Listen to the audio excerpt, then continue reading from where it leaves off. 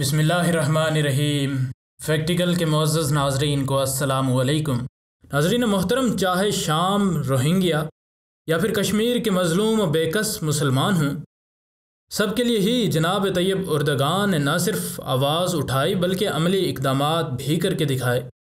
उनकी ज़िंदगी ने कैसे कैसे करवट ली और उनकी ज़िंदगी के बड़े वाक़यात क्या हुए, आज की वीडियो में हम इसी बात पर निगाह डालेंगे और हम आपको ये भी बताएंगे कि तैयब एर्दोगान इस मुकाम पर कैसे पहुँचे।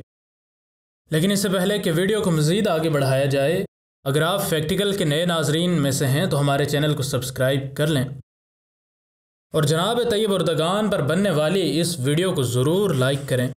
तैयब एर्दोगान के वालिद का नाम अहमद एर्दोगान था, जो कि एक कोस्ट गार्ड और समंदरी जहाज़ के कप्तान थे। तैयब एर्दोगान की शादी इमीन गुलबारान से 4 जुलाई 1978 को हुई, जिनसे तैयब एर्दोगान के 2 बेटे और 2 बेटियां हैं।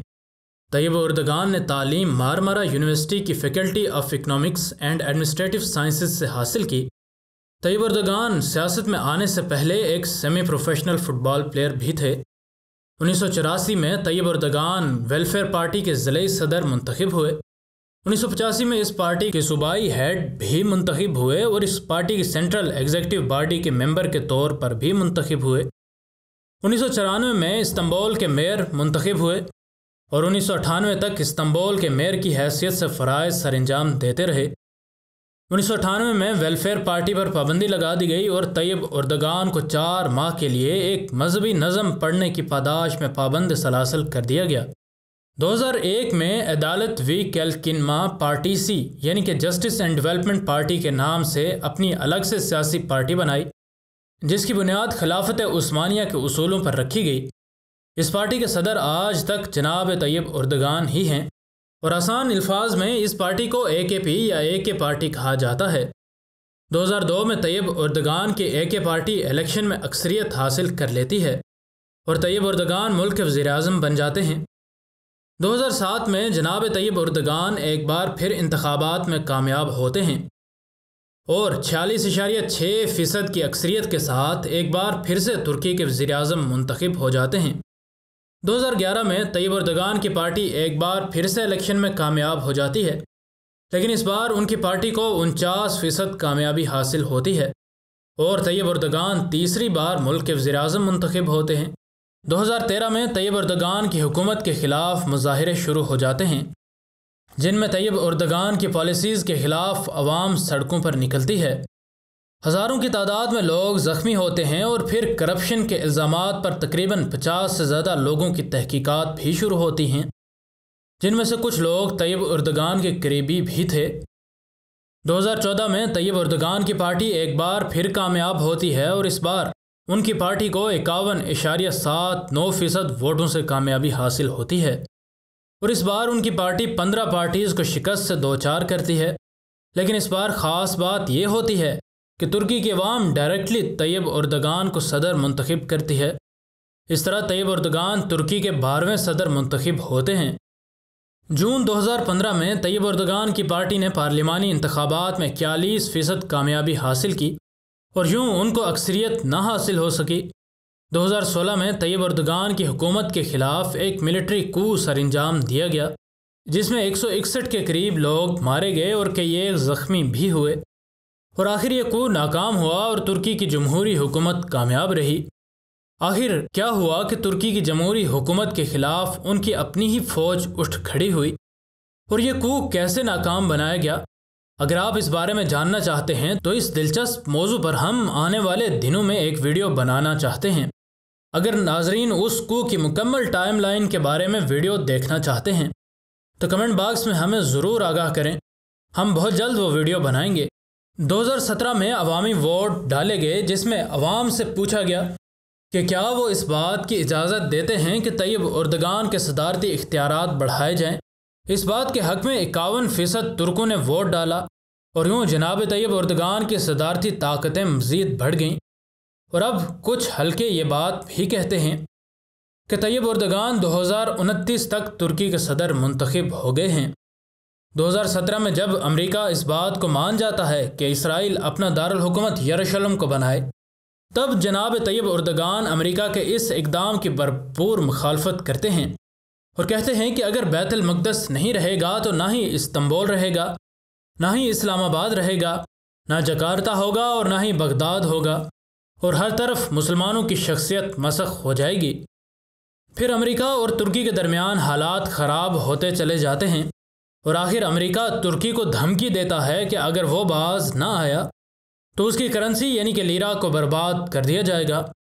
طیب اردگان امریکہ کو دو ٹوک الفاظ میں جواب دیتے ہیں اور امریکہ ترکی کی کرنسی گرا دیتا ہے۔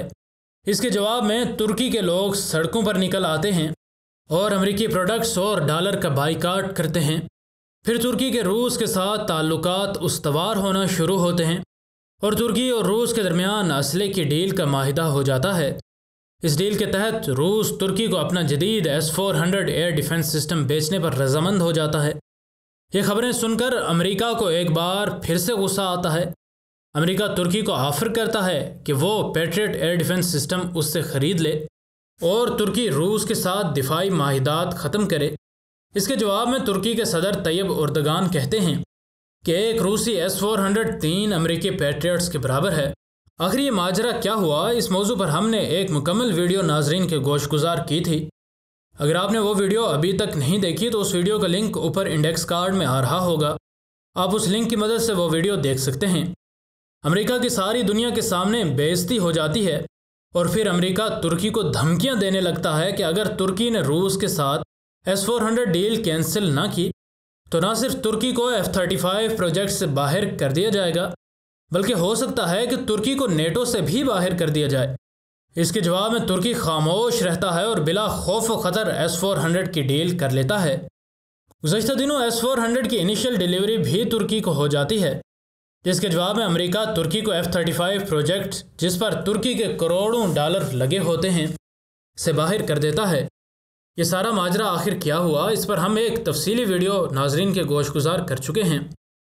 اگر آپ نے وہ ویڈیو ابھی تک نہیں دیکھی تو اس ویڈیو کا لنک اوپر انڈیکس کارڈ میں آ رہا ہوگا، آپ اس لنک کی مدد سے وہ ویڈیو دیکھ سکتے ہیں۔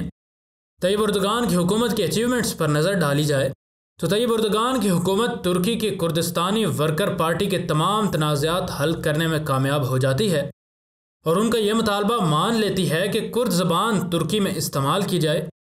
طیب اردگان جب 2002 میں پہلی بار ترکی کے وزیر اعظم بنے تب ترکی کا تعلیمی بجٹ صرف 7.5 بلین لیرہ تھا، جسے طیب اردگان کی حکومت نے بڑھا کر 2011 تک 34 بلین لیرہ اور 2019 میں یہ بجٹ بڑھ کر 161 بلین لیرہ تک پہنچ چکا ہے۔ 2004 میں طیب اردگان کو ٹائمز میگزین کی جانب سے شائع کی جانے والی دنیا کی 200 بااثر شخصیات میں شامل کر لیا جاتا ہے۔ طیب اردگان نے اپنے ملک کے اندر صحت کی سہولیات کو بھی بہتر کیا اور اب غریب ترک باشندوں کے پاس صحت گرین کارڈ موجود ہوتا ہے جو کہ انہیں بہترین علاج کروانے کے لیے سہولیات فراہم کرتا ہے۔ اس کے علاوہ جناب طیب اردگان نے ٹرانسپورٹیشن کے سیکٹر کو بھی بہت زیادہ ترقی دی اور برق رفتار ریلوے لائنز کا ایک جال بچھایا۔ طیب اردگان کی حکومت نے ٹیکس کلیکشن سسٹم کو فنکشنل بنایا۔ ان کی حکومت سے پہلے یہ سسٹم غیر فعال تھا اور اکثر لوگ ٹیکس نہیں دیتے تھے اور ٹیکس سے بچنے کے لیے کہ یہ ایک طرح کے راستے موجود تھے۔ طیب اردگان کی حکومت میں اقلیتوں کو بھی بہت سے حقوق ملے۔ ان کی حکومت میں اقلیتوں کو یہ حق ملا کہ وہ تعلیم حاصل کر سکتے ہیں اور تعلیم حاصل کرنے کے لیے اپنی زبان کا بھی انتخاب کر سکتے ہیں۔ ان کی حکومت میں یہ بات بھی ممکن ہوئی کہ عوام اپنے مذہب کے بارے میں بات کرنے کے لیے آزاد ہیں اور اپنے مذہبی خیالات کو تحریر میں بھی لا سکتے ہیں۔ طیب اردگان کی حکومت نے حکومت کے کئی اداروں کی نجکاری بھی کی جو کہ حکومت پر ایک بہت بڑا بوجھ تھے۔ اس نجکاری کی وجہ سے ترکی کی حکومت پر موجود بوجھ ہلکا ہوا اور یوں ترک حکومت بآسانی کئی اور ایریاز میں ترقی کر پائی۔ حالیہ دنوں میں ہندوستان کی جانب سے کشمیریوں پر جو ظلم و ستم آرٹیکل 370 کے بعد توڑے گئے اس پر طیب اردگان نے پاکستان کی مکمل حمایت کا اعلان کیا اور اس بات کی پرواہ نہ کی کہ ہندوستان ان کی حکومت کے بارے میں کیا سوچے گا۔ طیب اردگان کے بارے میں آخری بات یہ بتاتے چلیں کہ طیب اردگان ہائی اسکول کے دور سے ہی ایک شعلہ بیان مقرر تھے اور اکثر اپنی تقاریر میں اسلام کے بارے میں بات کرتے تھے۔ طیب اردگان کے بارے میں کچھ نامعلوم حقائق پر ہم نے کافی عرصہ پہلے ایک ویڈیو بنائی تھی، اگر آپ نے وہ ویڈیو ابھی تک نہیں دیکھی تو اس ویڈیو کا لنک اوپر انڈیکس کارڈ میں آ رہا ہوگا، آپ اس لنک کی مدد سے وہ ویڈیو دیکھ سکتے ہیں۔